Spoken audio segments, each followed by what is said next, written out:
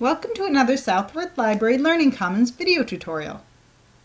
Today's tutorial will show you how to choose the right database for your research. SUNY Canton subscribes to almost 100 different databases, which provide access to thousands of journals and publications, so choosing the best database for your search can save you a lot of time.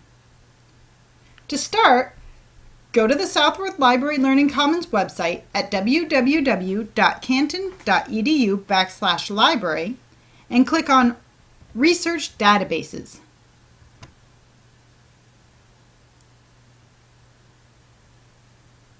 As you previously learned, this takes you to an alphabetical listing of all of SUNY Canton's databases. If you know the database you want, you can select it here. If not, go to Databases by Subject and click.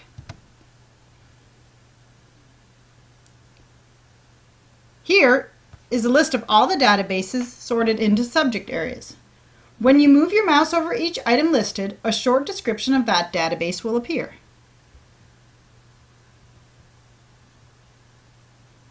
Try to match your research topic to one or more of the subject areas.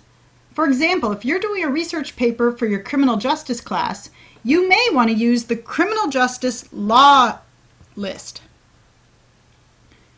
Many research topics will have overlapping subjects such as science and engineering or psychology and health. The databases listed under general reference can provide you with a wide range of topics and are a good place to start if you're unsure where to begin. Remember, if you need help, you can always contact a librarian at library@canton.edu or 315-386-7228. You can also use the chat function on the library webpage. I hope this has been helpful, and I'll see you soon.